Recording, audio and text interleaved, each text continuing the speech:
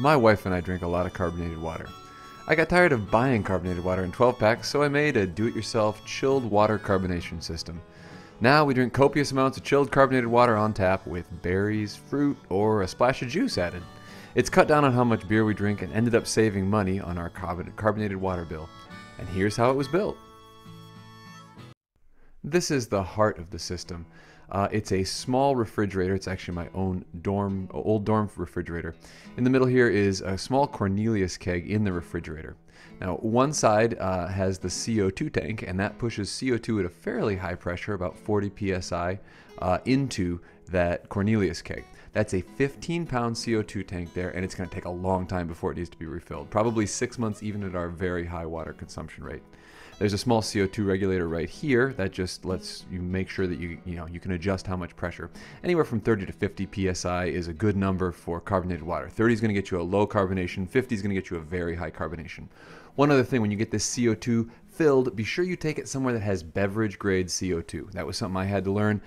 If you go get it filled at, maybe a welding supply store, the CO2 that you get was transported in not very clean conditions, and you don't want to use that for drinking. So make sure it's beverage grade CO2. Okay, so that CO2 heads into the left side of your Cornelius keg. Now, the middle of your Cornelius keg here is the special bit. We'll get into it in just a moment. That is where the water is supplied. It's actually tap water coming into this thing. More on that in a moment. The last valve here on the right is where the carbonated water heads out of the system. You can see I just drilled some holes in the back of the refrigerator here, and that heads up to the faucet upstairs.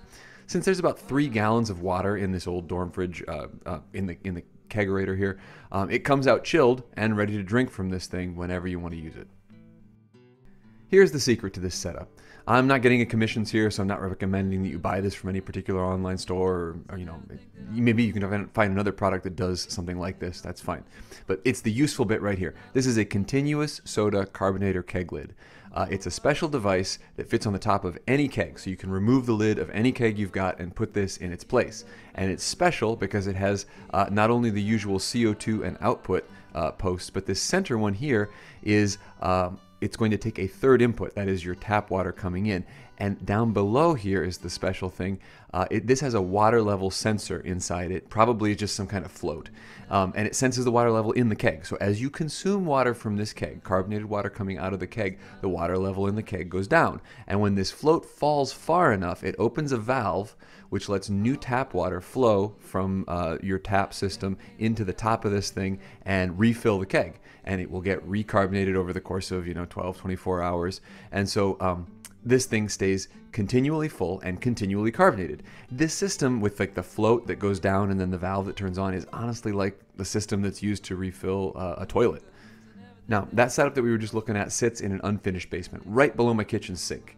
The view upstairs at the kitchen sink is as follows. So on the water supply side, usually this water used to go straight up to the cold water of my sink faucet. I put a little splitter on here and a valve on each side of that splitter so that I can turn them on and off as I like. One side still goes up to the sink here, but the other side supplies that keg downstairs. Now, it doesn't go straight to the keg. There's actually something called a check valve. Here's a picture of that check valve. What this is, you can pick it up from your local hardware store, whatever they got.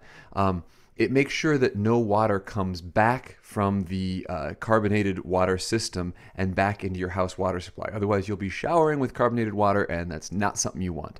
Now, special note here, all the tubes that I used in this thing were polyethylene tubing. That's usually used to pipe water to like an ice maker in a freezer, for example. I chose that because it imparted little to no flavor. I tried vinyl tubing, and even the beverage grade stuff that is used in other keg systems, it just gave it some flavor. I thought this polyethylene tubing gave the least flavor, and it was very simple to work with. Last up, you want an attractive way to get at this carbonated water, so I picked up a small water faucet from the local hardware store. I installed it into my sink here, and so the output from that little kegerator in the basement shoots right up into this thing here, and when you turn it on, you've got ready to drink chilled carbonated water. So this is a do-it-yourself continuous soda carbonated water system. You can use it, you can make it with parts that you may already have, especially if you're a home brewer like I am. And it reduces your beer consumption, it increases your water consumption, and it's practically free. I mean, the CO2 refills are $30 every 6 months or a year. and otherwise you're drinking tap water. So it's a great way to get more water and less bad things in your diet. And honestly, it's like an afternoon of work to set it up. So off you go. Have fun.